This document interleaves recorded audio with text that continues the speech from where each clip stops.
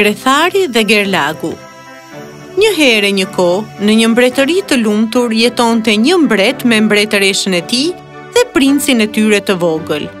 Ata nuk kishin asnjë shqetësim apo problem, por e gjitha kjo ndryshoi kur një natë të errën u sulmuan nga një dragua i cili rrëmbeu princin e vogël.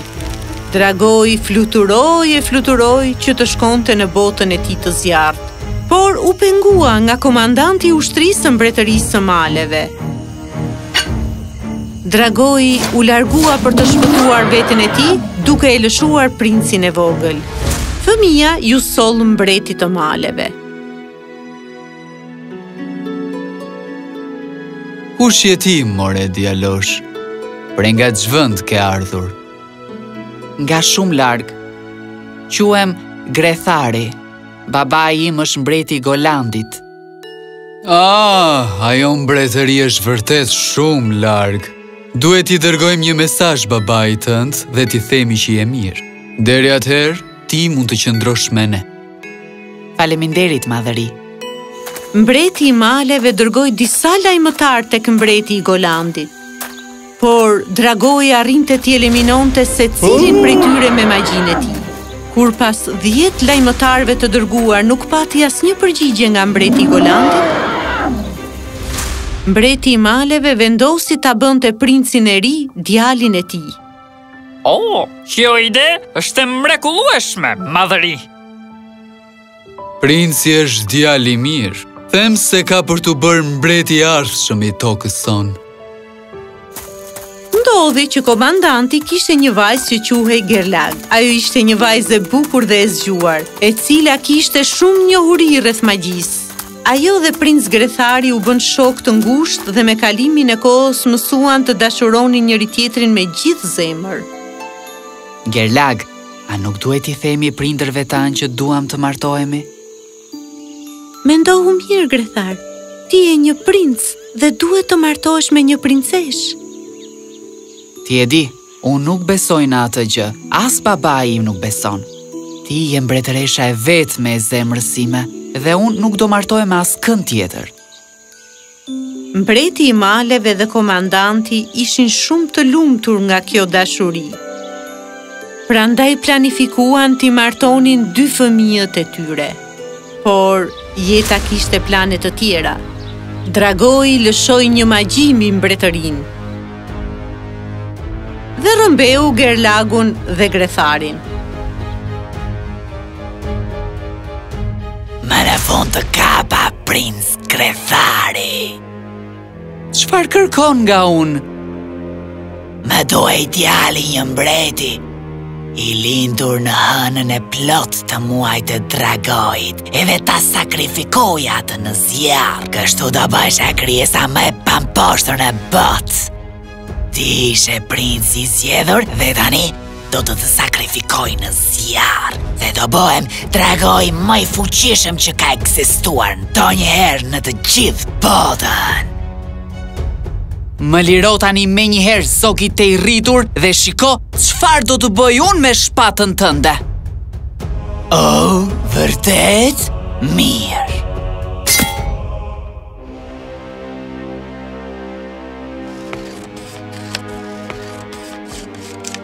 Lufto me mua.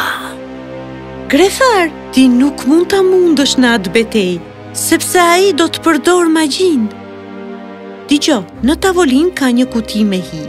Mi sill mua ndërkohë që lufton dhe pastaj prit litarët dhe më qëndro afër, me pjesën tjetër merre unë. Dhe sipas udhëzimeve të Geirlagut, Grethari i solli asaj kutinë me hi dhe qëndroi pranë. Dragoi lëshoi rrezen e tij të magjisë dhe kur ai ishte gati të godiste Gretharin, Geirlagu i hodhi vetes dhe Gretharit hi. Rrezja dragoit nuk pati asnjë fuqi dhe ata e gjetën veten në oqean. Të dy, Grethari dhe Geirlagu u kthyen në balena. Balenat e goditën fort dragoin, derisa ai nuk mund të lëvizte më, dhe këtu betejë mbaroi. Ata të dy notuan drejt bregut derisa arritën aty të lodhur dhe të raskapitur, dhe kështu morën formën njerëzore. Çfarë ishte gjitha kjo? Dragojnë nuk e pëlqejnë ujin. Ta sillja dragojnë në oqean ishte e vetmja mënyrë për ta mundur.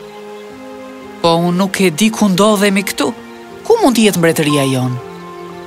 Mbretëria jonë është në anën tjetër të botës.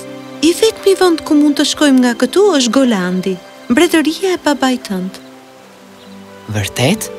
Sa larg është? Mund të të çoj atje shumë shpejt, por duhet të më premtosh diçka. Çfarë do që ti të thuash, Geirlaug?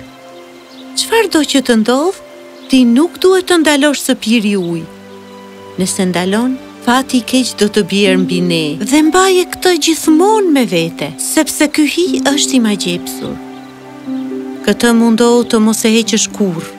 Nëse e heq, do të më harrosh mua derisa nusja jote ta hedhi këtë. Nuk po e kuptoj. Çfarë do lloj gjëje që të ndodh, nuk duhet të ndaloj së piri ujë? Nëse ndaloj, fati i keq do të bjerë mbi ne dhe nuk duhet ta heq këtë gjë kurrë. Nëse heq, kam për të harruar ty derisa nusja ime ta hedhi këtë. Po çfarë nusje, Geirlaug? Dhe pse u dashka të harroj unë ty? Sepse unë vetëm e ty do martohem. To janë rrugët e çuditshme të magjisë, Grethar. Vetëm bëj si po të them unë, të lutem. Sigurisht, do të bëj gjithçka si të duash ti. Nuk do vonohem shumë. Dhe unë do të pres këtu. Geirlagu i hodhi pak hi Gretharit, dhe ai e pa veten menjëherë para pallatit të mbretit të Golandit.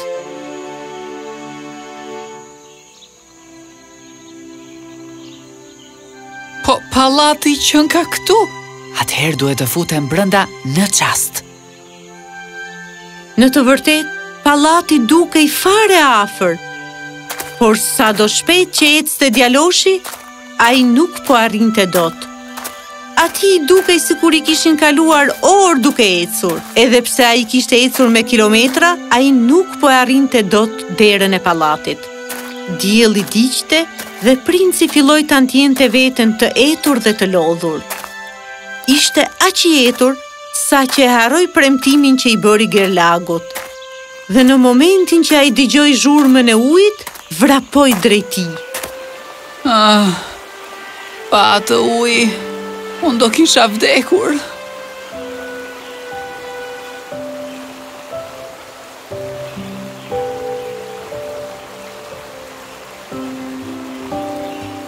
A je ti, bir? Baba? Po, unë jam. Oh, djali im i dashur, na mungove kaq shumë. Edhe mua më ke munguar, mami. Më në fund u ktheve. Eja në pallat dhe le të festojmë, sepse biri im, princi i Golandit, u kthye. Lumturia pushtoi mbretërinë.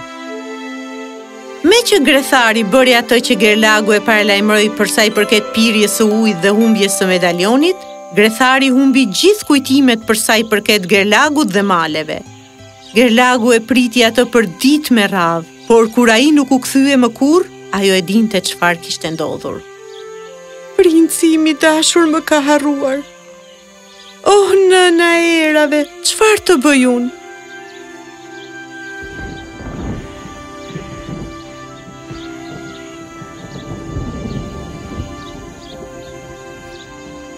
Jeta është e çuditshme dhe ka kthesa, disa të mira, disa të këqija, por mos u mërzit, sepse gjithmonë ka një zgjidhje. Pasi dëgjoi zërin e natyrës, Geirlagu hodhi pak hi mbi vete dhe arriti tek lumi nga i cili princ Grethari piu ujë. Aty gjeti dhe medaljonin të cilin ja kishte dhënë atij. E mori dhe më pas shkoi në mbretëri dhe nisi të kërkonte punë.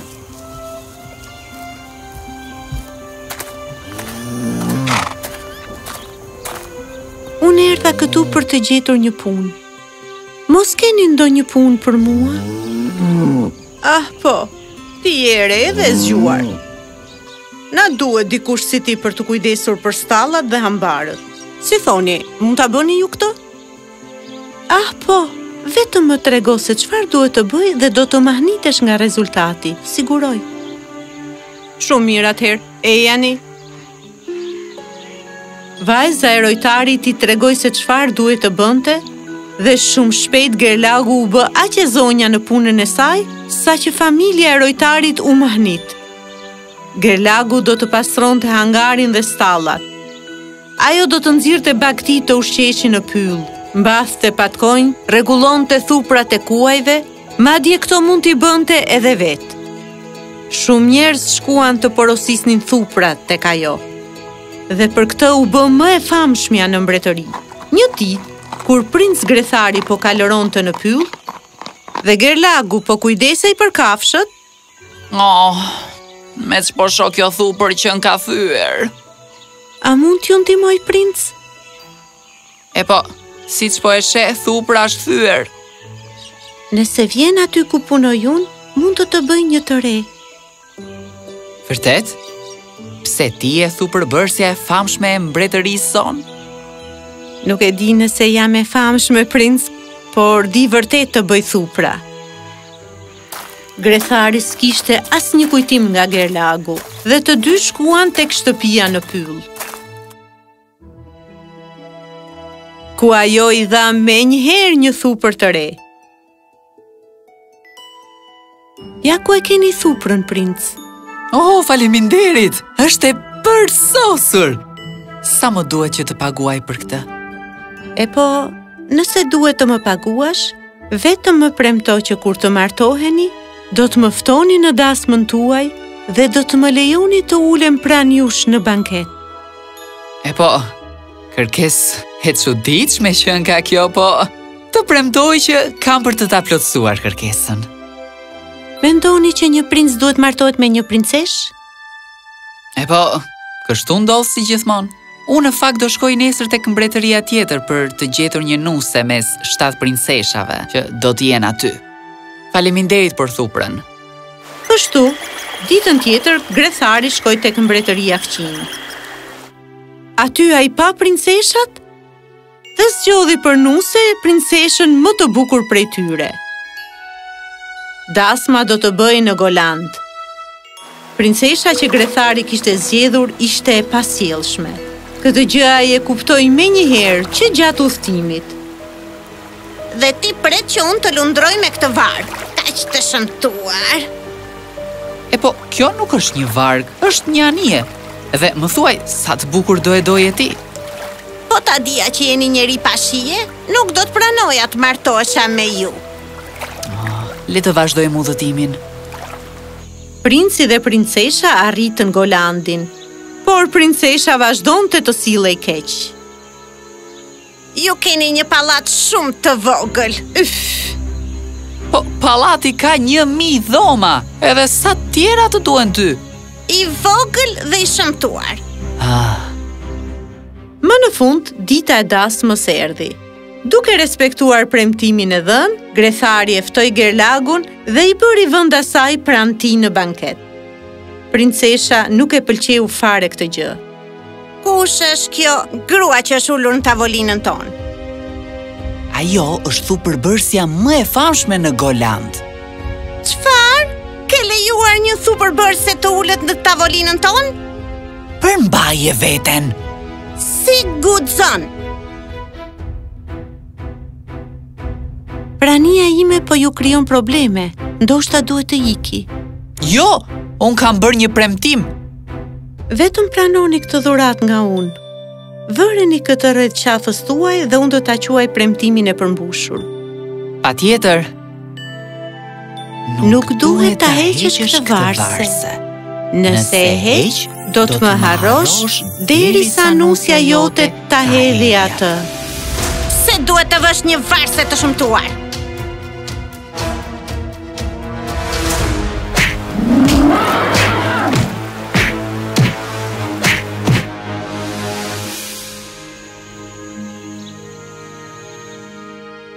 Geirlaug, qënë ke ti? Më në fund të kujtova? Po, më vjen kaq keq. Nuk i zbatova dot udhëzimet e tua. Çfarë pas kam bërë? Çfarë po ndodh këtu? Në fillim t'i fton këtë grua të shëmtuar në dasmën tonë dhe lejon të ulet në tavolinën tonë afër teje, duke vënë dhe atë varse të shëmtuar. Kjo është fyerje. E po, e dashur, nëse e konsideron veten kaq të fyer në këtë mbretëri të shëmtuar dhe pallat të shëmtuar, mbase duhet të mendoheni edhe një herë për martesën me djalin tim. Po, dua të kthehem te babaim tani në çast dhe dua të anulloj këtë martesë të shëmtuar.